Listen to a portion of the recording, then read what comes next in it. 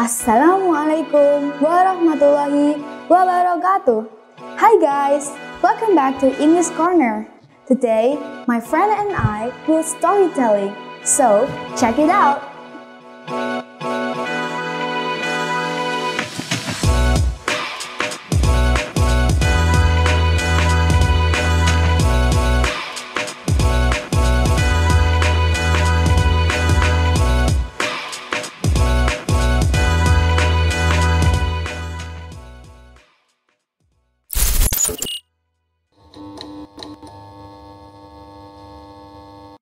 Honorable parents, teachers, and my dear fellows who are here today, Assalamualaikum warahmatullahi wabarakatuh. First of all, I'd like to thank to the Almighty God. Because of Him, we all able to attend Al-Chusnaini English Festival today. Last but not least, I wish my beloved Prophet Muhammad Sallallahu Alaihi Wasallam salawat and greetings. Ladies and gentlemen, good morning. Please allow me to introduce myself. Hi, my name is Kirana and I'm a 6th grader SDI Al-Chusnaini. And I'm here to deliver my storytelling about the hero that I love most. So, have you ever watched the Disney animated films like Mulan or Pocahontas? Yes, even if you haven't seen it, you will recognize that the main character of the story is a young woman determined to change their fate as a woman who are frequently underestimated. In fact, Indonesia has female heroes who are equally brave and have big dreams in women's rights in this country so that they can be equal to men. Raden Ajeng Kartini, or simply Kartini, is her name. A symbol of women's emancipation in this country and a hero in my heart, and perhaps in all of yours. This is the story of her.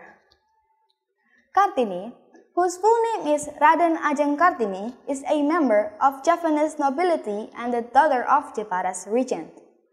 Kartini was born during the colonial era when men and women were not treated equally. Women were not permitted to attend school or work at the time. Many people believe that woman's role is limited to staying home and serving her husband. Kartini's thought on oppressive feudal traditions, forced marriage for upper-class Javanese women, and the importance of education for girls began there. Even though she had studied at the Netherlands school until the age of 12, she reflected on how fortunate she was to be able to attend school in comparison to other girls in Indonesia at the time. Kartini, still actively learning on her own despite not attending school.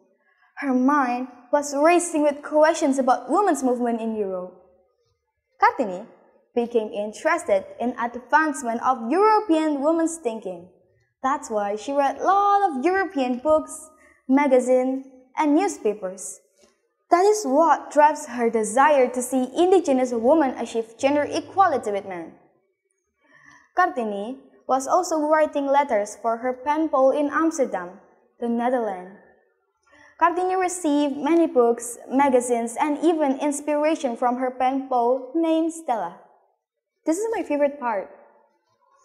We are here asking for efforts to educate the young girls, not because we want girls to be male rivals in their lives, but because we believe that the impact will be enormous, especially in terms of making them capable of carrying out their mission, which are to be a mother and the first educator of their children. That is a powerful message by Kartini's letter. Years later, finally, she accepted her parents' arranged marriage with Rembang Srijen, Raden Adipati Joyodiningrat. But Kartini requested a condition before accepting marriage. Kartini was given permission to open school for women to attend. Luckily, her husband is the one who supports Kartini's advanced ideas. So, yeah, Kartini's goal was to build this school so she could teach indigenous women to learn so she could achieve her goal as women emancipation. Unfortunately, she died at a young age, only 25 years old, after giving birth to her son. Her best friend eventually published the letter she had written under the title Dari Kegelapan Menuju Cahaya. The large numbers of Kartini's letter was also translated from Dutch to English. It also been dubbed in Sundanese and Japanese. This book were widely read and many women inspired by Kartini's advanced ideas. Now, all of us who are here today feel the effect of Kartini's previous struggle. This is the proof, especially to a young girl, to not be afraid to dream big. Now, all of us who are here today feel the effect of Kartini's previous struggle. This is a proof, especially to a young girl, to not be afraid to dream big. We can become the next Kartini if we're diligent, if we're consistent, and if we walk in the path of goodness, God's willing.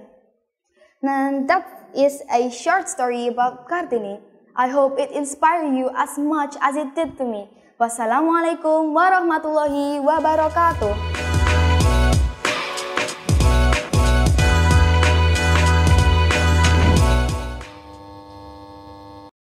Assalamualaikum warahmatullahi wabarakatuh. Hello friends, my name is Naya Diandra, and here I will tell you about a brave and confident hero from Surabaya who succeeded in driving the Dutch back from Indonesia.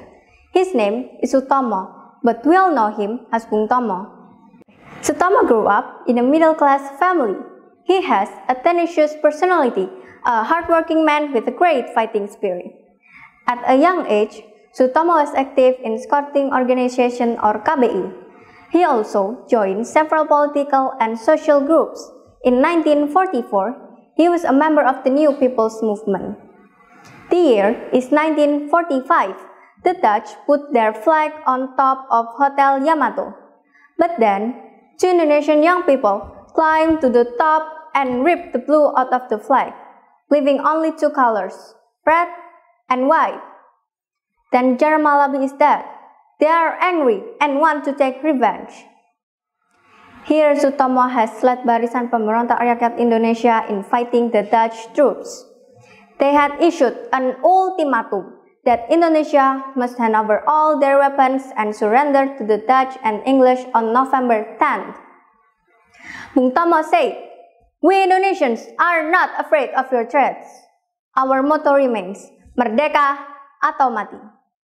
Days and nights they were fighting. Thousands of Indonesian troops passed away. Indonesia lost in this war, but they were able to maintain their independence. At last, Bung Tomo has rest in peace while performing Hajj in the Mecca Arafat Desert on October 7, 1981. His speech left a deep impression in the heart of Surabaya people, and I believe in our hearts too until today. For Indonesia and the heroes who have gone before us, Merdeka, Merdeka, Merdeka. Wassalamualaikum warahmatullahi wabarakatuh.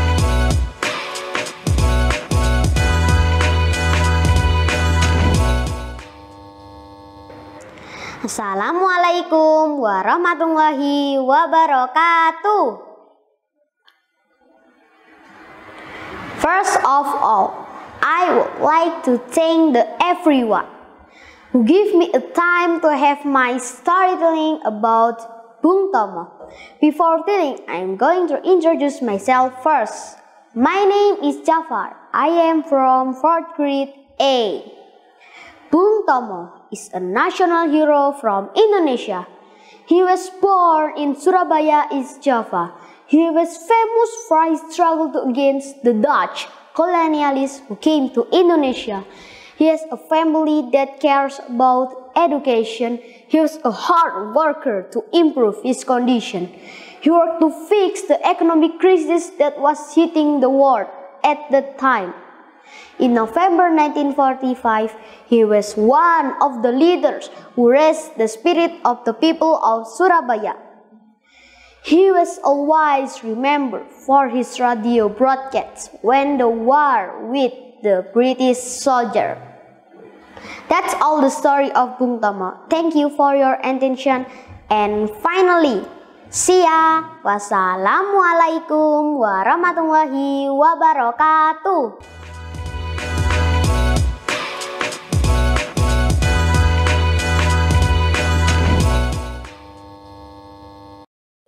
Assalamualaikum warahmatullahi wabarakatuh.